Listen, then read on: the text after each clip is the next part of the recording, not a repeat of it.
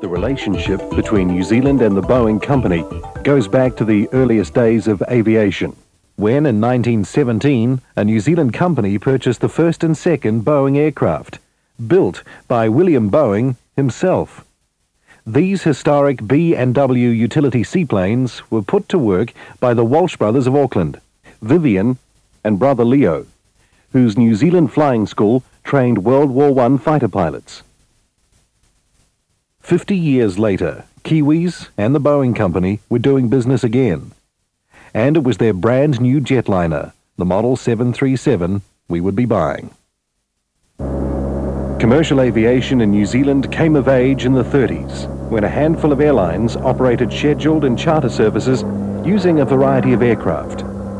De Havilland Dragons, Rapides, and Dominis were popular. One of our questions about the airplane was how it would handle the strong, gusty, northerly conditions in Wellington.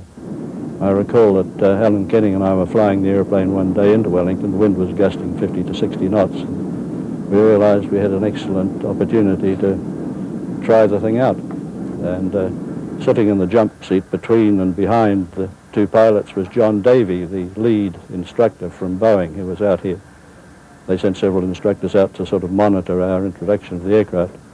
John was not inclined to stay silent for long periods, and always had something to say. And on the approach to Wellington, I noticed I hadn't heard from John for some time. I turned and looked around. On the back of Alan Kenning's seat were 4 white knuckles, and I had no reason to believe that there wasn't a similar set on the back of my seat. And he didn't have anything to say until after we'd landed. And he said, "Well, that was interesting, wasn't it?" This high-lift, high-drag configuration would give the 737 impressive takeoff and landing performance. Like the 727, with throttles closed, there would be little tendency to float during landing.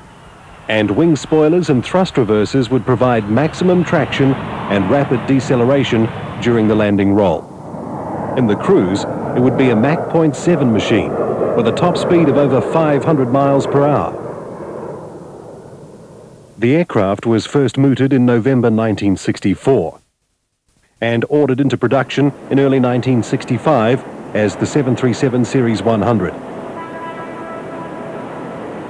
The 100 series model was short-lived, with only 30 examples built, 22 going to the launch customer Lufthansa of Germany, some of which would operate in New Zealand over 20 years later. The aircraft first flew on April the 9th, 1967.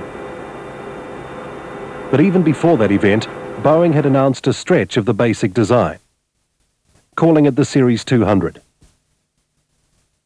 United Airlines was the launch customer for the new design, ordering a total of 40 aircraft. The 737-200 featured a 6-foot stretch of the fuselage, Pratt & Whitney JT8D-7 engines, and an increase in gross weight up to 107,000 pounds. It was the 737-200 that interested New Zealand's National Airways Corporation most. You might be surprised by what we've got in our catalogue on our streaming platform at www.historicalmachines.tv.